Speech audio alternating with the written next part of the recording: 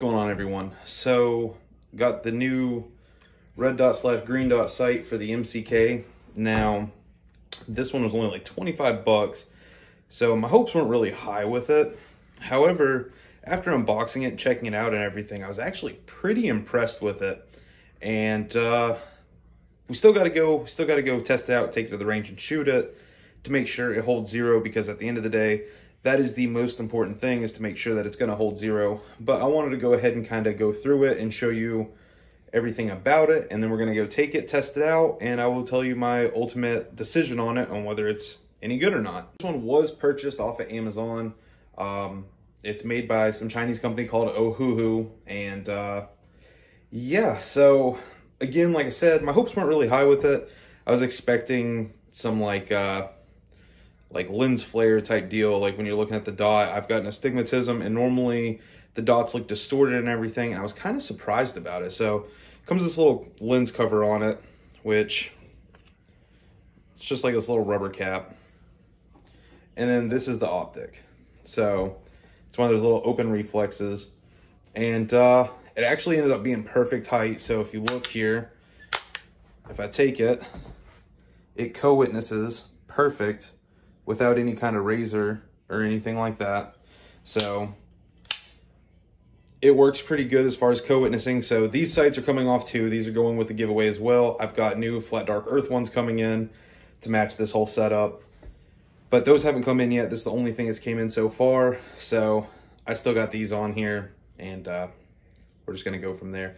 But the other ones are very similar to these. So this thing co-witnesses with little flip-up sights pretty well, and that part I was actually very happy about. So I got us turned around here, and we're gonna take a look at this and kind of go over how it works and everything. I'm gonna fold this little brace down, and yeah, so you got your battery cover here, and that is also your brightness level. It's got red and green. I'm going to use green just for this demonstration right quick, but so I'm gonna turn it on to 1 here. Turn it around. For some reason the camera's not liking the dot, but that is the dot. I've got it set to 3 right now. Now right here on the back, that changes what kind of little optic you're showing. So the first one, which is on, is just a dot. Now if I click it 1 time over, so right there, now we have like a ring.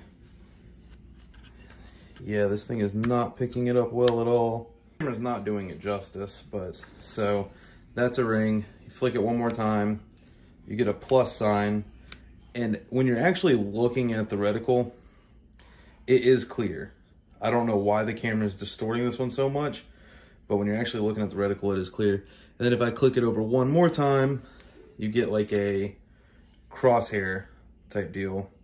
For some reason, again, my camera won't focus on it, but it actually has got a pretty clear picture. And so right out of the box, very impressed with it. It's like an aluminum construction, feels pretty solid. It mounted up pretty good. Everything seems to be okay with it. And the lens picture is really good. Very open, easy to see. The biggest thing is, does it hold zero? So we're gonna take it to the range and find out, and then once we're done at the range, we're gonna come back, sit down, discuss it, and I'm gonna say whether you probably shouldn't get this or if you should.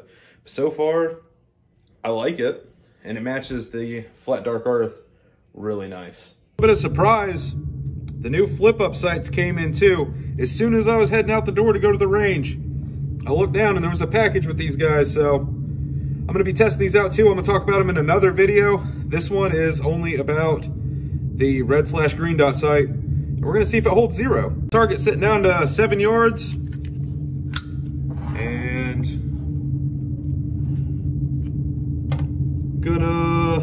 I'm gonna turn it on the green one.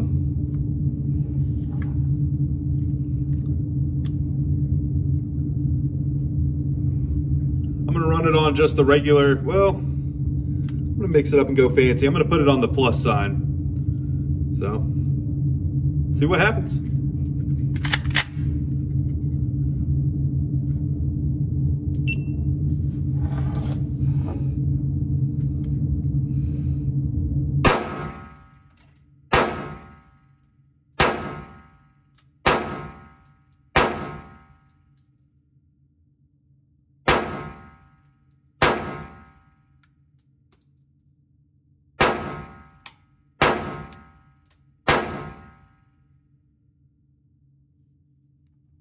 grouping stayed together. My grouping stayed together. So turn this around, bring it back.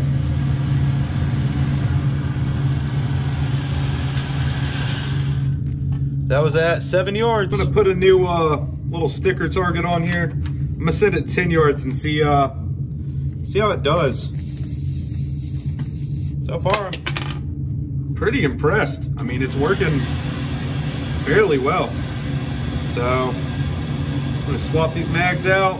I'm gonna shoot it at 10.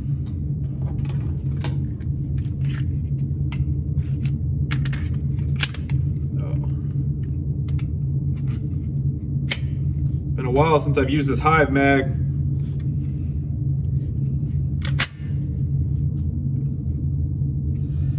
I'm gonna click it over just to the dot. See how the dot does.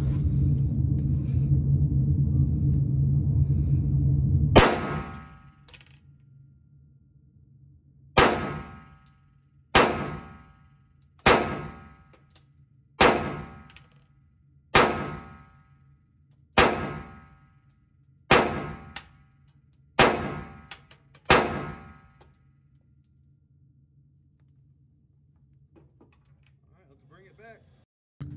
So that was at 10 yards, and I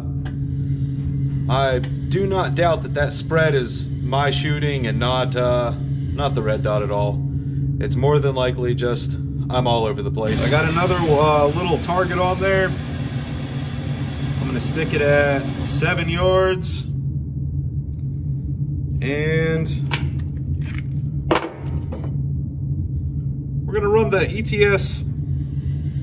I think I have 19 in here, maybe 18. Not sure.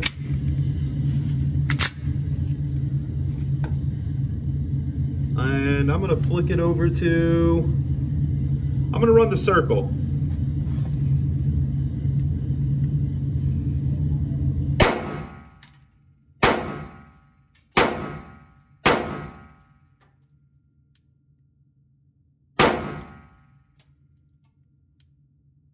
Not letting the trigger reset.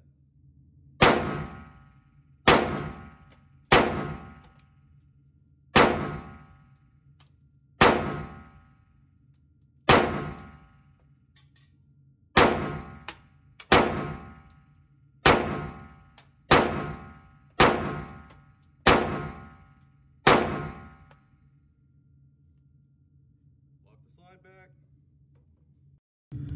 So that was 18 or 19 rounds with the ETS magazine. It locked the slide back. This little dot's actually working pretty well. This thing's actually working really well. It's held 0. Let's head back to the house, sit down, discuss it, and we'll go from there. All right. That little red dot by, I forget the name of it. It's like Ho-ho-ho, something crazy like that. It ran perfect. I have no complaints for $25. That was a really good purchase, and it held 0. And I ran, I don't know, 80 rounds through it while I was there. Ran way more ammo than I was expecting to run today, so it's good and bad. Ammo's expensive and harder to find, so that's the bad. On the good, with that much ammo, it held 0, so definitely a positive.